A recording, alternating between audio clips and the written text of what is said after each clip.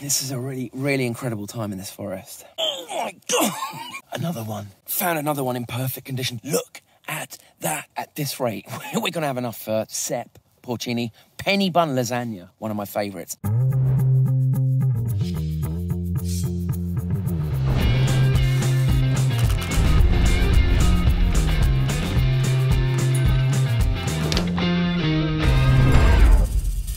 One of the most revered of all gastronomic species of fungi is the majestic Boletus Edulis.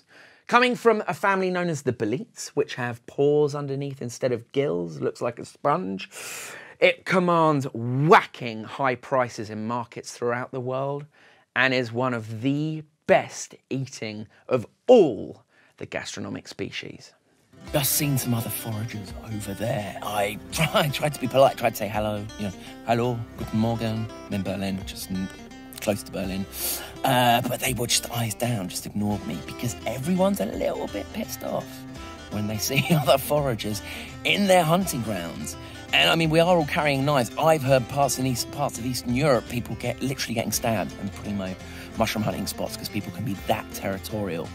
And lest we mention Italy, the truffle grounds.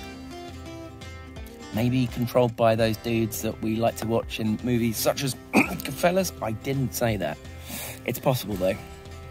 Anyway, back to it. This is awesome. Awesome. Oh my God! Look at that. Look at that find. Boletus Edulis, the Penny Bun, Sepp, Porcini, Steinpilze, stone mushroom. That is one of the ultimate gastronomic species on the planet, and that is one of the nicest specimens I have ever found. Pure perfection. Thank you, Forest. If the forest had a dick, I would be chowing down. Can I post that? Thank you, Forest. That is what a gift. What a gift. I'm quite excited. Known as penny buns in England because they look like a little bread bun, or ceps in France, or the porcini, little pigs in Italy, Steinpilze in Germany, meaning stone mushroom, or the King Bolete in the United States. Boletus Edulis, I love! One of my favourite all-time mushrooms. Slippery texture, sweet, nutty smell. That, coupled with their seasonal elusivity, make them one of the ultimate finds in any forager's handbook. Two of the most perfect Steinpilze. Boletus Edulis. Penny buns, look at that. That really does look like a little penny bun, little bread thing on top. That is just perfect. Look at that. So this is why the Germans call them Steinpilze. Where am I going to put my damn camera? If you bear with me, how's that? So So the cap, listen to this.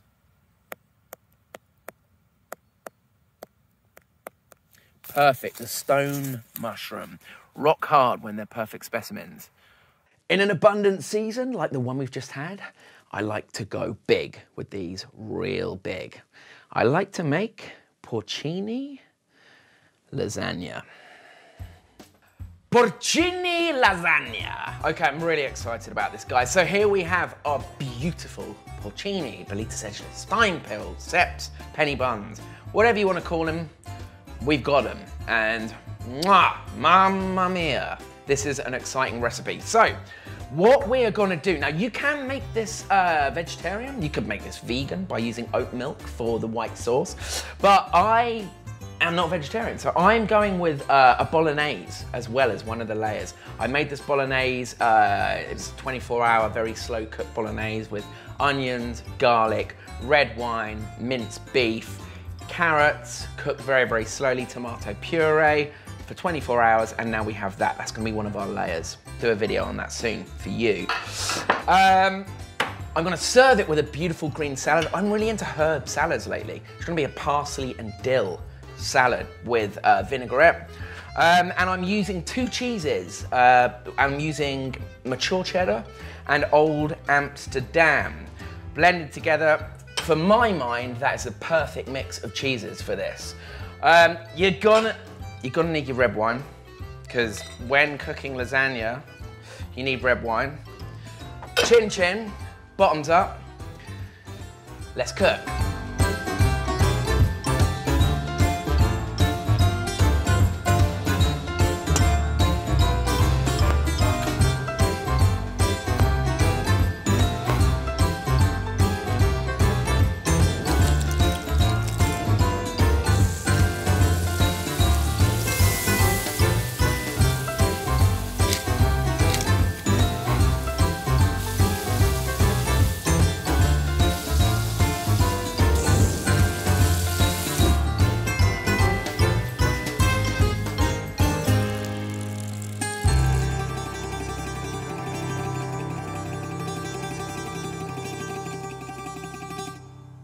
Time to layer up. So I've hard fried the mushrooms so it just keeps their texture and browns them on the outside on a nice high heat in butter and oil, like you just saw. We're going to layer the bottom, we're going to put a bit of bechamel on the bottom of our pan, then we're going to put a layer of pasta, then we're going to put a layer of the bolognese, then some more pasta, then some more bechamel, then the mushrooms, then more bechamel, and it's going into the oven on about 180 degrees for approximately 20 minutes, I think. Come back to you on that.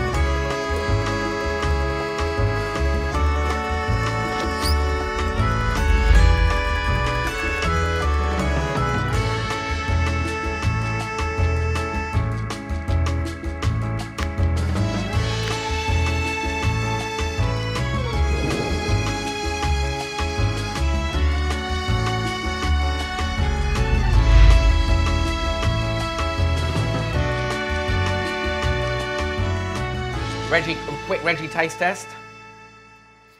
What we want to know is it as good as Klaus's lasagna or in the ballpark? In the ballpark. No pressure. Out of the ballpark. Way out of the ballpark. Sorry, Klaus. Yours is good, Tom.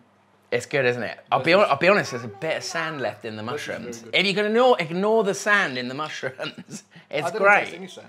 Did you not? It's amazing, no. Hell yeah. Reggie gets seconds. Yes. And that is it. That is a porcini lasagna. You could do it vegetarian, you can do it vegan, leave out the mincemeat. I've served it with a flat leaf parsley and a dill salad. Mummy, kids, let's eat. Guys, like, subscribe, more foraging content coming soon. Peace out one and all. Much love, Wallen.